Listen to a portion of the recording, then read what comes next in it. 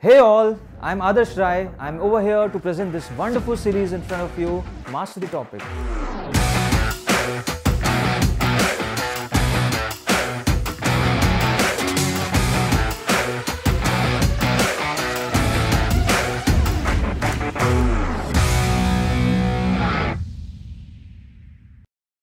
So here we are again with this brand new topic, and the topic's name is collision of projectile.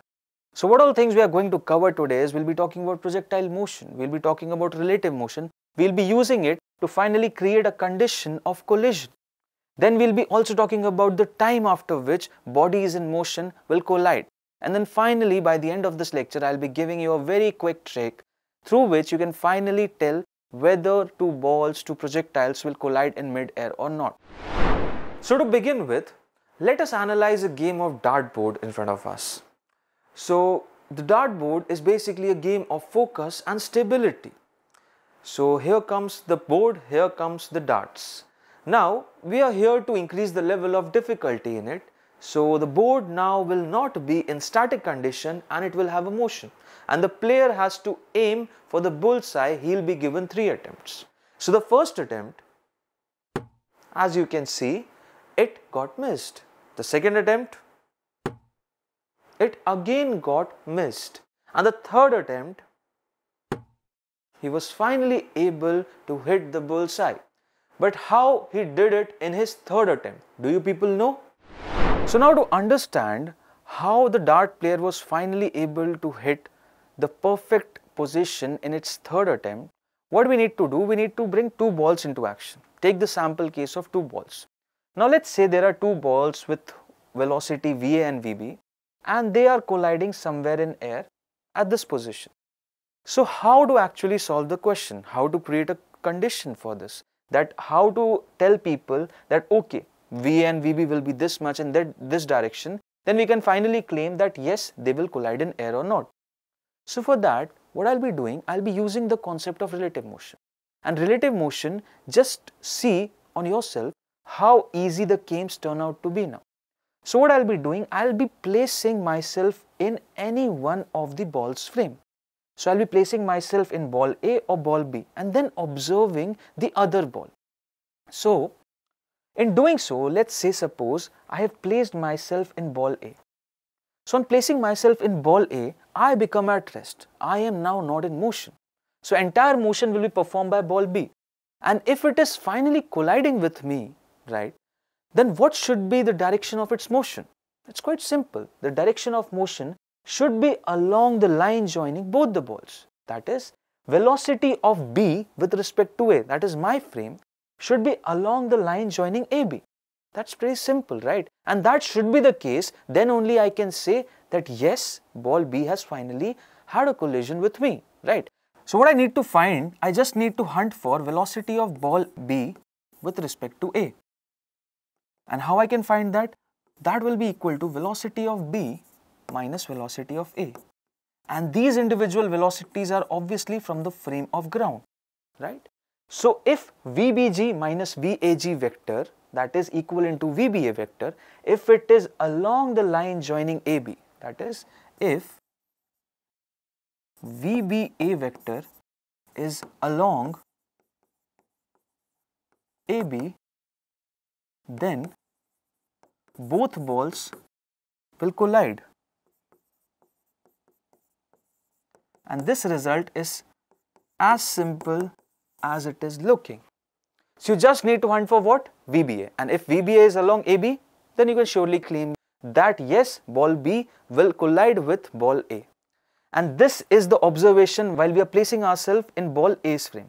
On observing things from ground, they will collide somewhere over like this. Okay, then what should be the time after which they should collide? What will be the time? So basically, if you consider this distance, this initial distance to be d, then there is no element of acceleration into it, right? So time will be distance upon speed. And what is the speed? So me being in frame A, me being in ball A, I am at rest.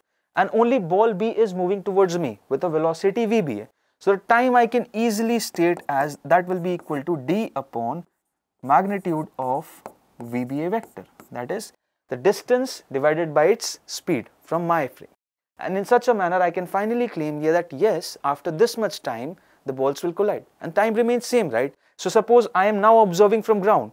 So I can say that yes, after some time, both the balls will collide somewhere at this position. Okay. So now using this concept, let us finally derive the condition for the two projectiles to collide in air. So here are two projectiles given to us. This is projectile A, projectile B with velocity VA and VB, making an angle theta A, theta B with the horizontal. So what can be the condition over here? The case remains same. What we are going to do is, we will be placing ourselves in any one of the ball's frame.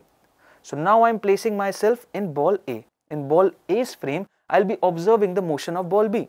So what should be the motion of ball B such that both of these balls collide somewhere over here? So the case remains same, and ball B's velocity should be along the line joining both these projectiles, and then only I can claim that yes, this projectile will collide somewhere over here. And what about the distance? The element remains same. Let's say suppose this is the distance, then the time of collision will be d upon VBA magnitude. Okay. So this is one way. This is one way of finally finding whether both the balls will collide or not, and how to find the time. There's one quicker approach to this. So the quicker approach is, what I'm going to do is, I'm going to find the components of VA and components of VB. So the horizontal component of VA will be VA cos of theta, and the vertical component will be VA sin of theta. What about B? So B will have a vertical component of VB sin of theta B and a horizontal component of VB cos of theta B. So again I am doing the same result. I have placed myself in ball A's frame and observing ball B, but that was the approach which was quite hectic. Sometimes the calculation or the vector analysis seems quite tricky. So over here what I am going to do, I am just observing things from ground frame, and this is the trick is that if ball A has a vertical component of velocity, that is VA sin theta, equal to the vertical component of B's velocity, that is VB sin theta B, then I can surely say that yes, both the balls will finally collide. So the quick trick approach over here is that if VA sin of theta A is equal to VB sin of theta B, then both balls will collide. Okay, and what about the time after which they will collide? So time remains same. So the horizontal displacement is done by VA cos theta and VB cos theta B, and so let's say this distance they have considered it to be d. So the time of flight will be, this will be equal to d divided by velocity of B with respect to A's frame. And what will be the velocity of B with respect to A's frame along the horizontal? That will be equal to VB cos theta B plus VA cos theta A plus. So in such a manner you can finally find what will be the time after which both these balls will finally collide at this point. So using this analysis, let's take the case of two planes which are flying at a very great height, and they just want to know the condition such that they collide in midair so that they can avoid such a situation. So what will be the condition over here is, say suppose this is plane A and it has a velocity like this V, and here it's plane B and it has a velocity over here VB, and both of their paths are crossing at this position. So what is the condition that they collide somewhere over here such that we can avoid such a situation, right? So the analysis remains same. What we need to do, we need to place ourselves in any one of the plane's frame. So now let's say we place ourselves in the frame of plane B. Okay, so now what we'll do, we'll observe the motion of plane A while sitting in plane B. So what we are going to find is, we'll be finding velocity of A with respect to B. And what that will be, it will be velocity of A vector from the frame of ground minus velocity of B vector from the frame of ground. And if this VAB vector is along the line joining both these planes, if it is along the line joining both these planes, then I can surely say that yes, they will collide somewhere over here after some time. So I just need to avoid that. I just need to avoid either, I just need to alter the velocity of B or the velocity of A in such a fashion that this condition is not maintained, and in doing so, I can avoid their collision somewhere in midair. That's quite easy, right? So this was all the conceptual part, but this is not all.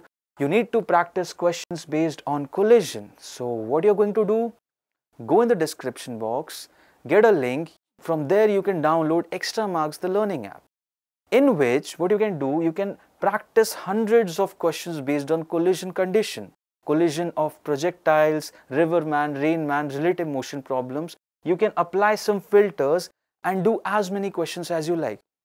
After that, do test your skills. Give a test and analyze at what level you are. Okay, you can create your own test, you can practice mock test, you can also give trending tests. So in this way, you can finally come to a situation wherein collision conditions won't create a trouble to you people. So this was all from my end. I'm signing off. Thank you.